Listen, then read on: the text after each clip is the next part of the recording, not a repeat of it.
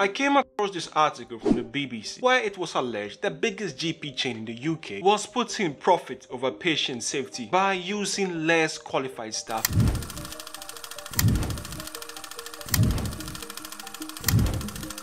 Better believe I was curious. I was like, who are these people messing up the primary care? Come to find out, they were talking about us. They were talking about La Familia. They were talking about physician goddamn associates. The reception to this piece was mixed, as one would expect. Some people felt their cries of mid-level creep were finally being validated, whilst others felt this was a gross mischaracterization of the PA role, and this article painted it in quite a negative light, which they believe will affect the general public's perception, which will increase the already existing pressures on GPs. This article is the product of an undercover investigation by the BBC into what appears to be a poorly run and understaffed GP practice owned by Uprose Health, the biggest GP chain in the UK, with over 600,000 patients and approximately 70 practices across the UK. During the investigation, it emerged that the physician associates working within the practice were not receiving the needed supervision and were being utilized like GPs. This was confirmed both by the PAs themselves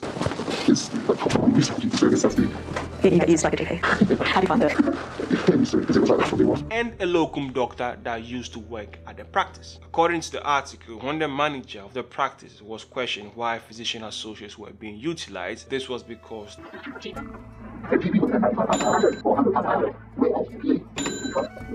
personally, I think there are two things going on with this article: the truth and the use of some editorial dark arts. The truth is, no physician associate is a doctor, and we cannot replace GPs. That goes without saying, especially not a newly qualified physician associate on their first job. However, the title of this article and the panorama episode gives the impression that the presence of physician associates at the general practice is inappropriate from the get-go, which is totally untrue. And this was highlighted by the locum GP that had previously worked in the practice and the senior GP of an unrelated practice. They were fantastic colleagues and trained to do certain roles, but not trained to basically do as much as a GP. They were doing the same job as us with less experience, less qualifications, and earning less money, which tells me physician associates do have a role in primary care, but supervision is needed. One could argue that physician associates are being overly sentimental about this article and the way it has been structured, but I would argue otherwise. If an article were titled "Junior doctors are demanding 25% of pay increase whilst the cost of living soars for the most vulnerable in the UK," the first thing that would run through anyone reading that title's head would be, look at these selfish, privileged nitwits. However, if that same article were titled "After a 30% real terms pay cut, junior doctors are seeking a 20% restoration to keep up with the growing cost of living," any sensible individual would come to the conclusion that it was about time. So how things are framed do matter, and it changes how the reader experiences what is read over there. This draws a parallel with an interview Alfred Hitchcock gave regarding cotton and how it can be changed to create a different idea. Now we have a close-up. He saw a woman holding a baby in her arms, and he smiles. Now what is he as a character? He's a kindly man. He's sympathetic.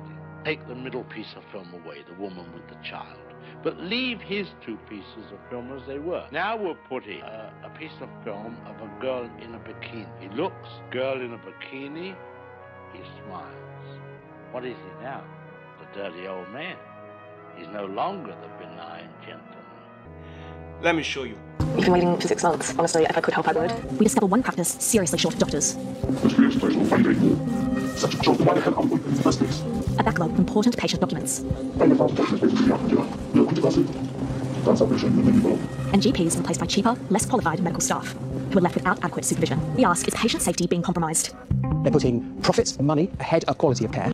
You see my point. How you sequence stuff matters. Some people argue because the training of a general practitioner normally is about 10 years, and that of a physician associate tends to be a bachelor's degree and a postgraduate master's course, the presence of a PA within the primary care is inherently dangerous to patients because training is much shorter. I wholeheartedly disagree with this point. Physician associates are trained and tested specifically as generalists to be able to fit within the primary care setting with the appropriate supervision. Supervision is important. No one is denying that. But no one can tell me the presence of the physician associate in the primary care is inherently dangerous. The same way one wouldn't argue that junior doctors like FY1s or FY2s seeing a patient in a hospital is inherently dangerous because consultants are the senior most experts in that department. Yes, unlike physician associates, they are both doctors. However, consultant and an FY2 are two different beasts. But one thing is for certain, they are each as qualified as they are supposed to be for their role. Likewise, physician associates. On a less serious note, when the manager said physician associates were being paid £45 an hour, I went closer to my screen because I'm not gonna lie, for a brief moment I thought maybe these operos folks, they are not really that bad, you know. 45 an hour. I know I'm not getting that. Is there something I'm missing? Those bros at operas, please give me that blueprint. I might need to do some renegotiations because that is lit. Absolutely lit. But of course, without the supervision, and if you're a newly qualified physician associate and you feel you are not getting the supervision needed, the FPA has made available resources to help you navigate this. Link in description. The truth is, patients are ultimately the responsibility of the doctor. However, as a physician associate, you are responsible for your own actions. Only do what you are comfortable and trained to do. If a trust were to ask an FY1 to carry out a whipple and something went wrong, I don't think the FY1 could just wash his or her hand and say it was the trust's fault. They will be held accountable. I believe the same should apply to PAs. We should know our limits. It's your boy Yoti, and I'm out. Salute!